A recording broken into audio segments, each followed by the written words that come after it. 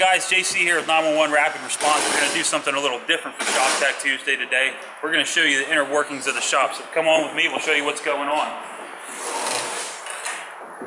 As we get into the shop, you're going to see a whole bunch of different vehicles in different stages of progression here. On this one, we're into the trunk right now. The lights are mounted, and we're mounting equipment back here where it's going to be up and out of the way so it's not going to get damaged by any belongings that get thrown into the trunk. Beside here, we have another vehicle that has just came in to the start of production.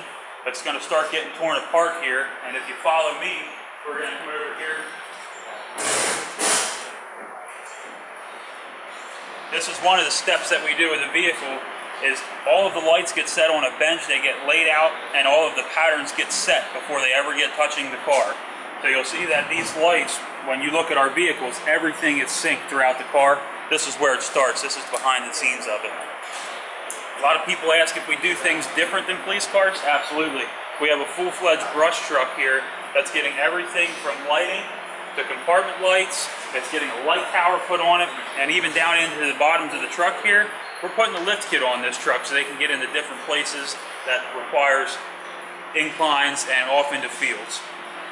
Back over into here, we got two cars that are in the different stages. Both of these are coming towards the end. As you can see, we have Patrick over here putting graphics on this car. This car should be getting finished up today. So we have the guys inside, they're running their wiring. You can look in here and see that this one is right in the midst of having everything going back together.